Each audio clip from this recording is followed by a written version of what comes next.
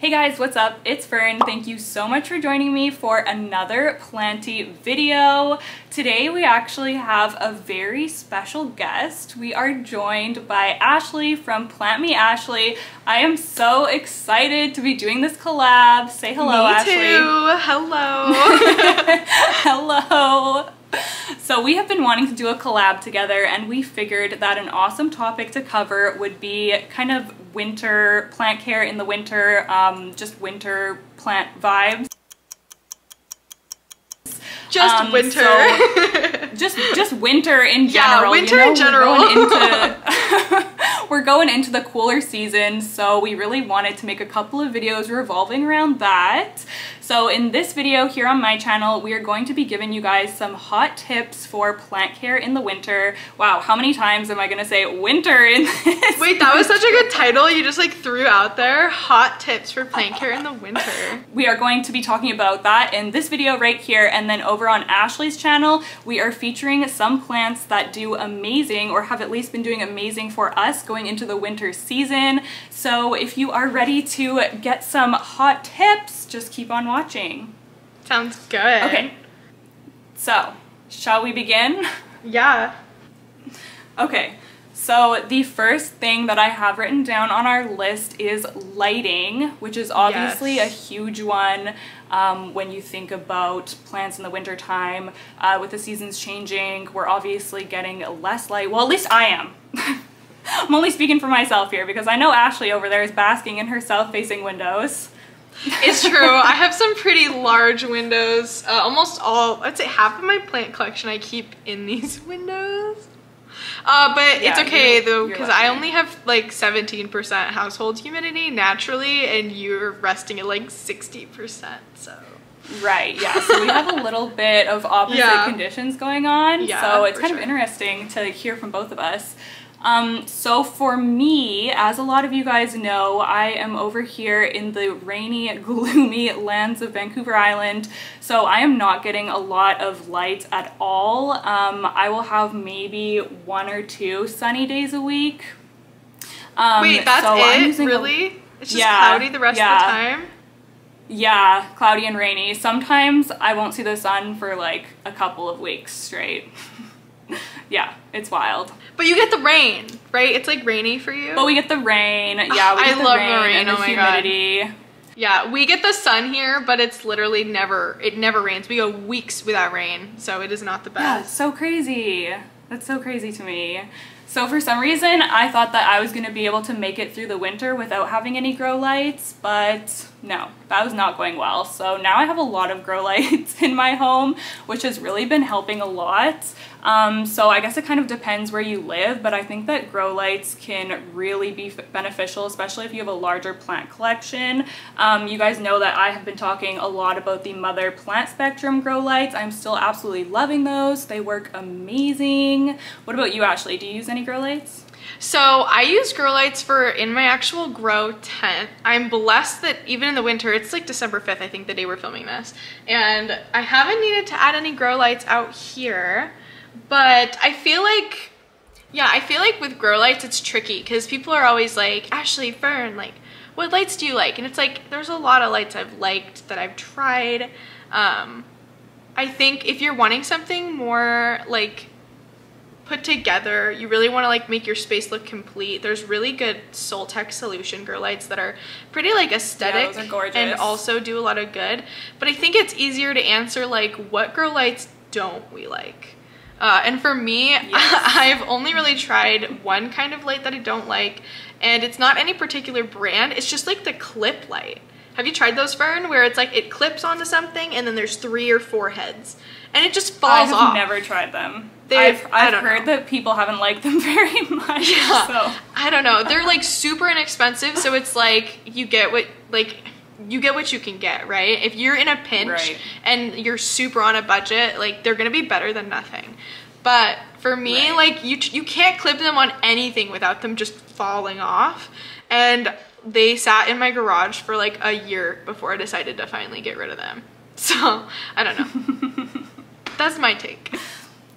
Yeah, I haven't really tried any that I don't like, but yeah, I haven't tried those crazy arm ones. I've definitely seen them a lot before. Yeah, well, and that was the thing. They like worked really well for sun stressing my Hoya, but I didn't find they did that well with my other plants because like they're connected on an arm, right? So like there's the head and then the little neck. Right. And they're not that long. So you can't really use them for plants that are anywhere over half of a foot too. So right. There's yeah, that makes sense.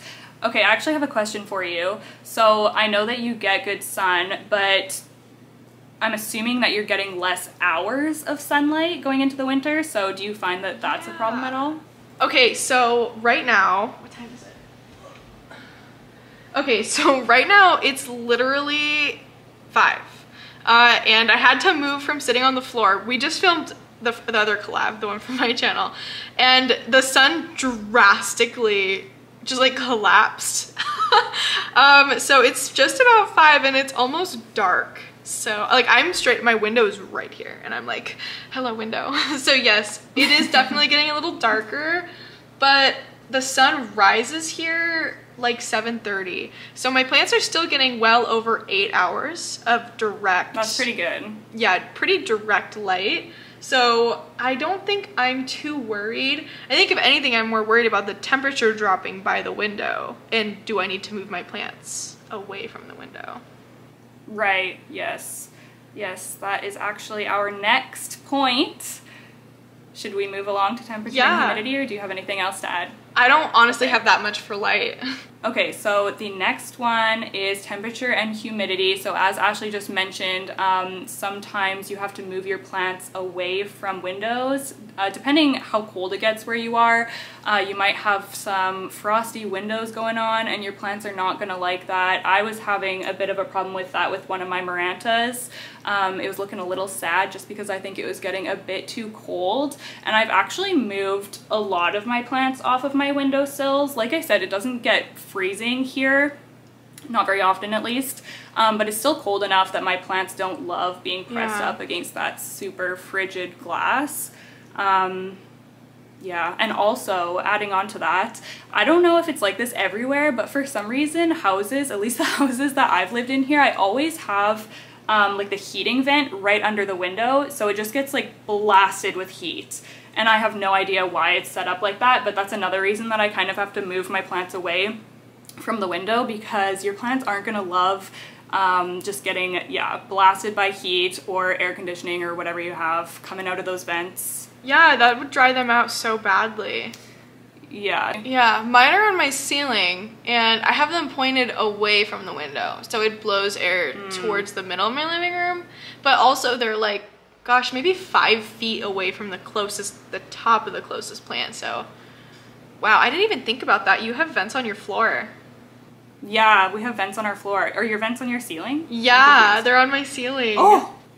Oh, weird. And your plants are also on your ceiling? Like you're hanging plants there? Yeah, I have like this big curtain rod that's just for plants. There's no curtain there. Right. And there's 2, but I have everything facing away from the plants and I haven't had any problems so far. I never even thought about that. The more you know. Yeah. Yeah, totally. Mine will just like, they'll fry whatever is above there. Yeah. I found that like the lack of light can really be counteracted by a couple things, and I found temperature is definitely one of them. Back when I used to live in a dorm, I had a tiny north-facing dorm, and it was so small and it was so hard to keep warm, but we would, I mean, obviously we lived in a dorm, we didn't pay for the heat or the electricity, but me and my roommate, we keep it pretty warm in there because we were pretty high up, and for some reason in a stone building the heat doesn't stick around, so we would keep it maybe like 75 in there, because in Boise it gets really cold. It can get down to like 5 degrees in the winter, which, okay, so our freezing is 32. I don't know how to do the conversion, but our freezing is 32 degrees. I'm like trying to think of what that would be. It can get down to 5. Your freezing is 0, so it would probably get down to like negative, gosh, I don't even know. It would be below though for you, like well below. So it gets very cold here. Like you can't even keep some plants outside in the winter, ones that you normally could. So I found that by keeping it warmer and even a little bit more humid, which we'll get into in a second, plants don't need as much of a light kind of a vibe. Like, I feel like plants are on like a sliding scale, and if you have like really low light, I feel like you can counteract it by like high heat and high temperature or high humidity. Yeah, that's so interesting. Well, that's just how I would do it at my dorm. Like, I didn't have a lot to work with there, and I had no light, like, at all. But because I had such high humidity, and I would keep the house just a little bit warmer, which is can be expensive to do depending on where you live. I found that my plants were able to do well even without the extra light. Yeah, I feel like heat is kind of underestimated in the plant community. Like, I feel like it makes a really big difference as far as plant growth goes. Have you ever used a heating mat? I used to have one, and I gave it away when I moved. I don't know, I have this weird paranoia about a fire starting in my house. I have the same and I already have, fear. I have so many things like plugged in and running, so that was just like an extra thing that I was like, maybe not. Yeah, I've never used a heating mat. But I know that they were great. Yeah, I've heard that they're amazing, especially for like perlite propagation, which I know we both do. I just watched your video on updating your perlite propagation. Yeah, I would love to have one under my prop boxes, but yeah, but it's scary. Big scary. It's scary. I'm like, is this a real fear? Like, does this happen to people? I don't think it does. Like, my grow light that I have in my grow tent, I'm always worried I'm gonna like leave it on accident when I'm not home, which I do all the time on accident. Yeah. And it never gets hot. Like, that light never gets hot. It never like I can always touch it even if it's been on for like 12 hours. And I'm always worried like it's gonna catch fire. It never does. Yeah. And it's like the curling iron. What is it called? Like the curling iron fear. Like every oh my gosh. Did I unplug it? Yeah. Did I unplug my curling iron? Okay, so as I said, in my climate, my humidity is pretty good. My house tends to sit around 50% just without any help.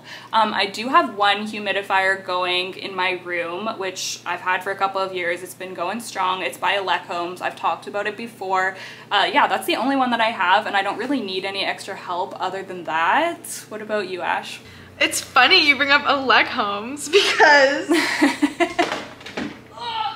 my only humidifier is also by Homes, and I do want to say, like, for me, they did send me this, so I didn't purchase this. I just feel like I should say that. Yeah, they sent me mine too. However, yeah, they sent you yours too? Yeah. Yeah, so, but I will say, I've been working with Homes for 2 years, and this is not sponsored. Fern and I discussed this beforehand. We were like, oh, we both use this. We should talk about it because we both like it, which I think is important to share. And Homes has also never paid me. However, if I didn't like this humidifier, I would buy a different one. Like, if it didn't work and I didn't like it, I would not use it.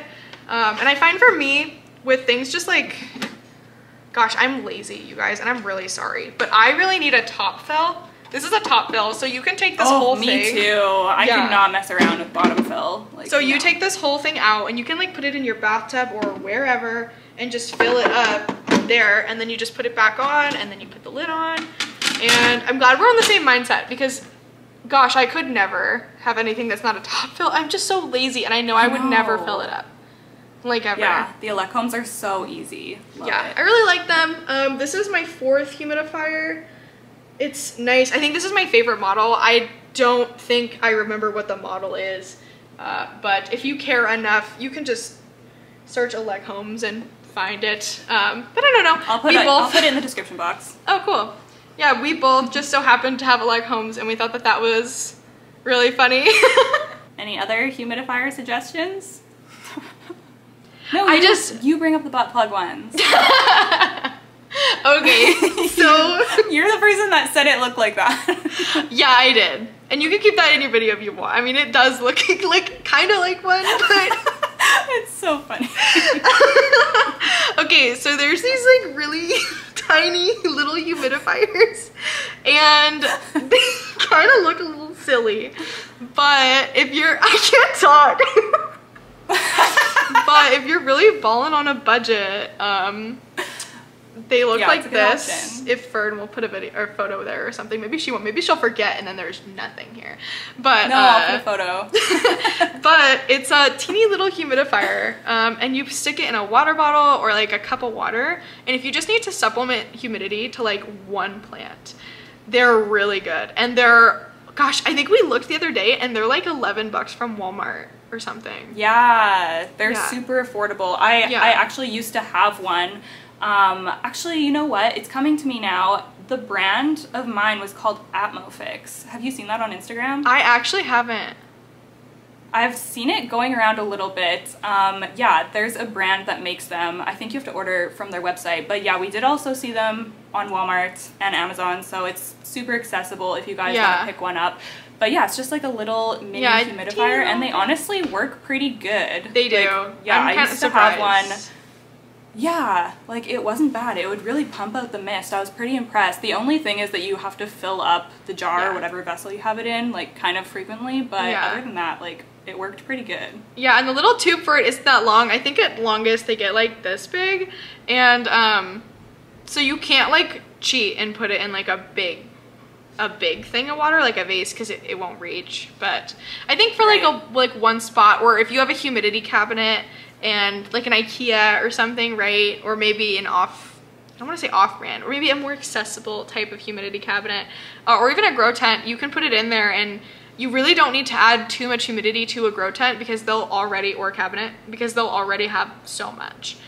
Just from being a closed environment where your plants are, especially after watering. So I don't know, it's a really good thing to just have. I've been wanting to get one as well. So I don't know, I think they're nice and they're so affordable. So yeah.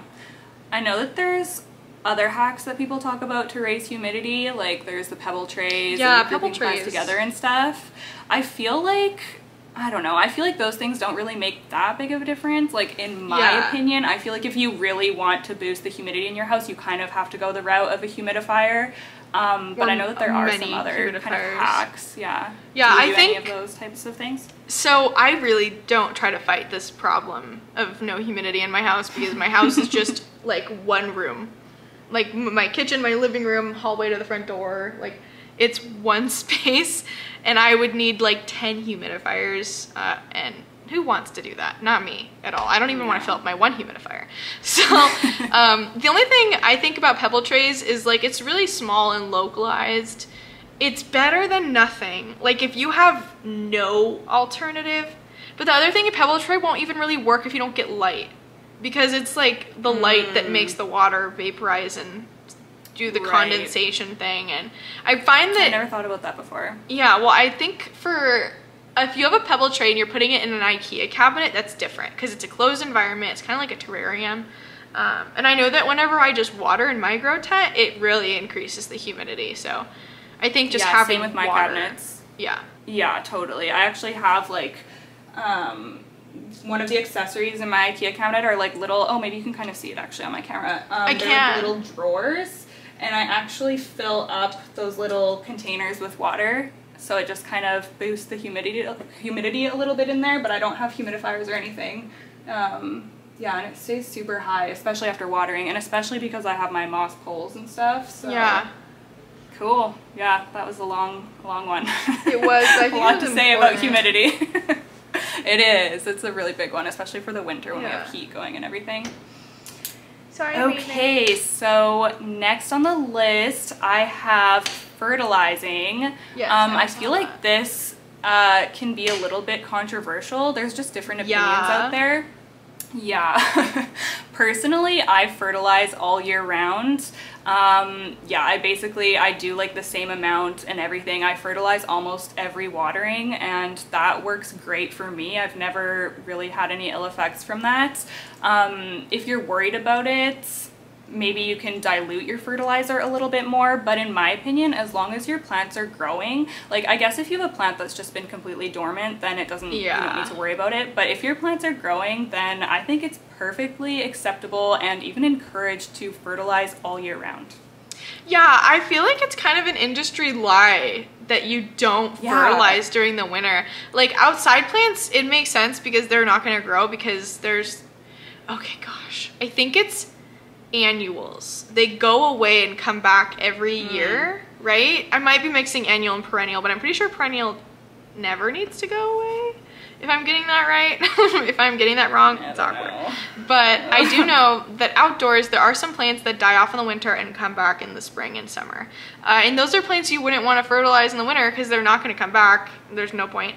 But indoors, if you're growing tropical houseplants, there is no need to not fertilize in the winter. In fact, I really feel like you'd be doing your plants a disservice by halting their growth in the winter just because it's winter. But indoors, like, your plants shouldn't be seeing winter conditions. They should be seeing pretty consistent people conditions. Exactly, that's the thing. We kind of like manipulate the conditions in our homes for our plants. So yeah, it's different than if they were just like out in the wild experiencing all of the seasons on their own. Out in the wild. Out in the wild.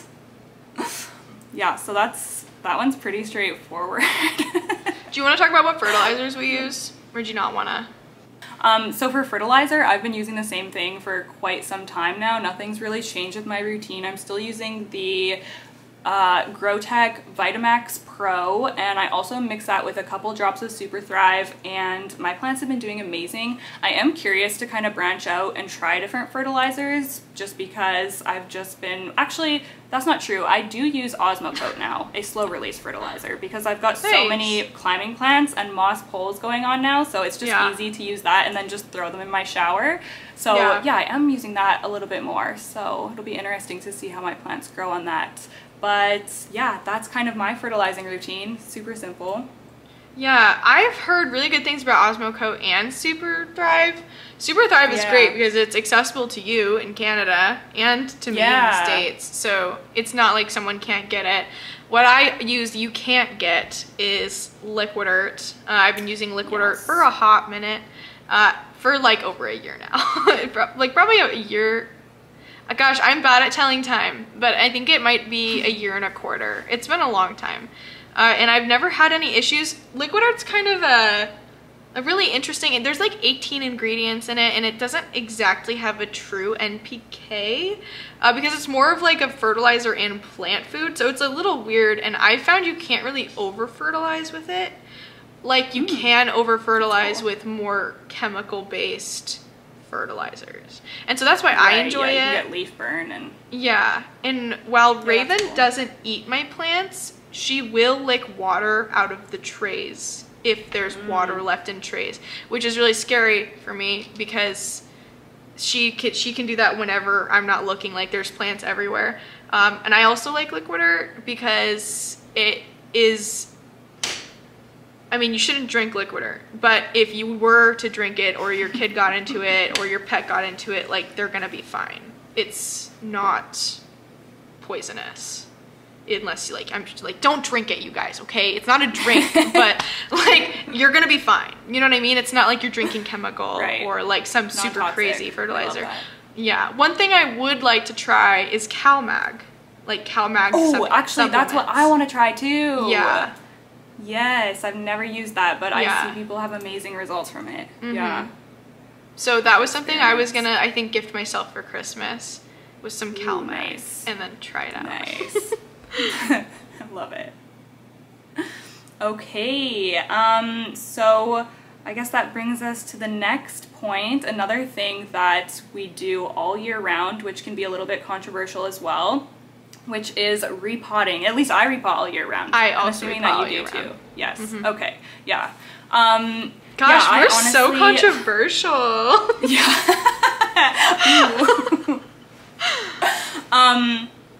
I feel like it's kind of the same thing. Like we're manipulating the environment around our plants. Like we're controlling the temperature, humidity, lighting. So they're kind of getting, they're not experiencing a true winter. So there's really no reason to not be repotting, like especially if they're still growing, especially if a plant needs a repot. I'll have people ask me all the time on Instagram and whatnot if they should repot their plant, and I always say, like, if it's root bound, if it needs to be repotted, then like 100% go for it. The only thing that I would suggest is to just maybe be a little bit more gentle with the root ball. Like don't go in there tearing all the roots apart. I don't really mess with the roots that much even more when I repot at all. I just kind of, I'll maybe loosen them up a little bit and then just kind of stick it in and, you know, add the new soil and everything. And the roots are going to get through. Like they're not going, you don't really need to go in there and start tearing everything apart. And your plant's just going to have a tougher time recuperating from that. So that's the one thing that I would keep in mind when repotting in the winter or anytime really. Yeah, I would agree. I completely agree anytime. I see people repot plants and you know, there's truly no right or wrong way to do anything plant related.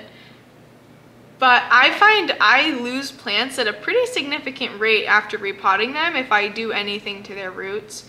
Like I've never lost a plant from, you know, turning it upside down, taking the pot off, sticking a pot on top, flipping it over, and then filling it in with more soil, you know? Right. But when I break up the root ball, I'll lose leaves or like the whole plant sometimes. So whenever I see people repotting, I really think when you're breaking up the root ball for something like that, I mean, it needs to be a tremendously large plant. Like you can't get it out of the pot unless you break up the root ball a little bit, kind of a vibe, like a 14 or a 16 inch kind of a round. Maybe you're repotting a monstera, or like outdoor plants are a little bit more hardy. I don't know if you guys have noticed, but there are plants out there that literally grow through the concrete. And so you can be a little bit more rough with your outdoor plants because they are made for the outdoors, but these children are so domesticated. They need to be babied, and I just treat it like a plug. Like if you get a 2-inch plug, you stick it in a pot and you fill soil in around it. There's no reason, in my opinion, to break up the roots and ruin all the progress we've made with growing those roots in. Because everyone wants new leaves, and your plant won't be able to grow new leaves if it has to focus on roots. Exactly. You're just like injuring it for no reason. Okay. I think just watering, right? And pests. Watering, then pest management. Oh, pest management. Goodness gracious. Okay. We can just give like general tips for that because I have aphids right now, so I don't get to talk. Okay, so for watering, I wrote down adjust accordingly because we're all experiencing different conditions. Like for me, I'm noticing that I have to water less, like in comparison to the summer when we were having heat waves and whatnot. So, which is great for me since I'm an underwaterer already. Same. But it kind of depends because if your plant is near a heat vent or something like that, then it might be drying out a little quicker, or maybe you are somewhere super sunny. So I'm watering less. What about you, Ash? Well, I always water, never. But in the winter, I definitely can get away with watering even less. It's really not good though. I should be watering more. Like, oh, please lift. That is not good. That is not good. I'm the same. So, I should be watering more too. Yeah, I really need to water my plants more. But in the winter, I find that they're more forgiving. They won't like lose leaves as fast or die as fast. And I don't like, it's just weird because it's like on the one hand, you can water and repot all year round. But genuinely, I really think the only difference the winter brings, if you're not supplementing your light, like I don't supplement my light, if plants get less light, there's less light in general to do the condensation in the soil. So they hold on to water for longer. Like if you have a plant in a darker area, even in the summer, it's not gonna lose water as fast as a plant in a bright area. So I think they just get a little bit less light. If you're not supplementing, don't listen. Like if you are supplementing with light, don't listen to me because your plants are still getting a lot of light. They still probably will need a lot of water. I just usually do a heavy test if a plant is still really heavy. Yeah, that's a good one. The heavy test. Yes, I agree. Yeah, I would say just take caution as the seasons are changing because you're watering, you're probably going to have to adjust it a little bit. So just pay a little bit more attention as the weather's changing. Yes. Okay, so the last topic we have is a doozy, and it is pests. So yeah, it seems to be fall that is the worst season for pests. Like I don't know what it is. I don't know what it is about fall. They're just coming in hot as soon as it gets a little bit cooler. It's like thrip season. Fall, like August, October is just like thrip season. It's thrip season. Seriously, it's thrip season in my bedroom right now. It's not good. Oh my god, I do not wish that on my worst enemy. I know. I've only had thrips one other time, and it was only on one plant, and it didn't spread at all, luckily. Was it a Monstera? No, it was on an alocasia. Yeah, I bought it at a big box store at Canadian Tire, and I brought it home, and... Canadian thrips hit different. Oh my god. Yeah. Yeah, it was covered in thrips, and I wasn't even far into the whole plant journey yet, so I was like, oh god, like, what is this? But I somehow managed to get rid of them, and I hadn't seen them again for like a couple of years. And then yeah, it started with my Hoya polyneura is where I first noticed them, which is kind of strange because I don't think that they normally go for Hoya, right? Yeah, but I guess it's more of like a thinner leafed Hoya, so I don't know. I don't know what's up with that, but yeah, it started with my Hoya polyneura, and now it's spread to a few other plants, so I've been busy spraying everybody down. So that's been fun. I know that spider mites is a big one for the fall as well. A lot of people tend to find spider mites in the cooler season. Gosh, I don't know. I have aphids right now. I just discovered them before I started filming. Here's a photo. I'll send it to Fern. She can put it in here. It's disgusting. I've never had aphids indoors. I hate aphids. They look so creepy. Yeah, I've literally never had them before, and it sucks because it's on a plant I really like, and I don't know that the plant is worth it to keep. I don't know. You guys, listen. I just want to, like, real talk, okay? In case no one's ever told you this, I'm sure Fern has, because Fern's a real one. If there's a plant that has pests on it and it's going to cause you more stress to deal with it than you can expend, you can throw plants away.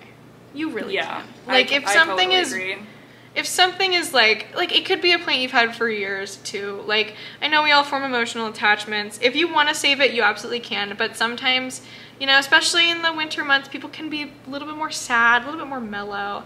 And if there's any kind of pest on something and you just don't have the energy, like, don't let anyone make you feel bad for just tossing it, because sometimes it's what you have to do. Mental health. Yeah, agreed. Oh my god, Fern, we are on the same page. Yes, we are.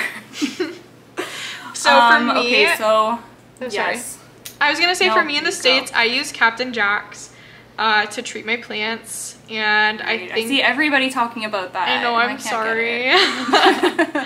Yeah, neem oil is good too. You also can't get that in Canada. But I know that, I mean, I'm sure you probably use some. Do you use a store-bought mix, or do you use, like, I know Lucia on Lulu's leaves, she uses like peroxide mixed with Dawn mixed with hot water and sprays it. So I use a few different things. I have used like the pre-mixed, the Safer's spray stuff. I've used that before, and I think that it worked okay. It just gets so expensive, like having to buy all of that, as opposed to like mixing your own. Yeah, just mixing it at home. Yeah. But I have used that. I actually do have neem oil though, because I ordered it from the US Amazon. And nice. Yeah, I got it. Congrats. So it's only, thank you, it is. For some reason, I don't know why the laws are so weird around neem oil here, but for some reason you can buy it. You just can't buy it like in a large quantity that's marketed for plants. So I can buy like a small bottle from a health food store here, but yeah, I can't buy like the bigger containers that you would normally use for plants. It's very strange. But anyway, so I do have neem oil. So I do use a neem oil mix for spraying down my plants. Nice. Yeah, so I mix it with water and a bit of dish soap, and also a bit of isopropyl alcohol. That hits different. Yes. Have you ever used mosquito bits? No, I haven't. I haven't either. I've seen a lot of people talk about them, but I honestly don't have that much of a fungus gnat situation because of my underwatering, so... Underwatering saves lives. That's like the one benefit to us. Yeah. I have almost, even in my grow tent, I have almost no fungus gnats, maybe like one or two, genuinely. Yeah. I don't think I have any other tips. Checking your plants more often. Yeah, just take the time to look at their leaves, look at the back of their leaves. Yes.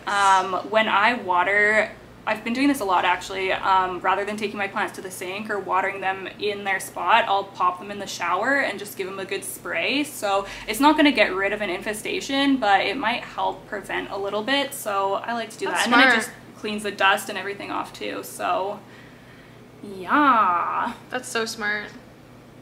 Thank you. All right. So do we have anything else to add? Gosh, you know, I think that's everything. That's everything. Yeah, I mean, like that was a pretty... Yeah, and I could talk about this for hours, but I feel like that's a really good start, you know? Yeah. Yeah, totally. If you have any other questions, leave them below in the comments. I would love to answer you. And I guess that's going to be the end of this video. Don't forget to give it a thumbs up. Also, don't forget to check out Ashley's channel and the video that we did over on her channel. We show some really awesome plants, so you don't want to miss that. Thank you so much for watching. I will see you guys in the next one. Bye!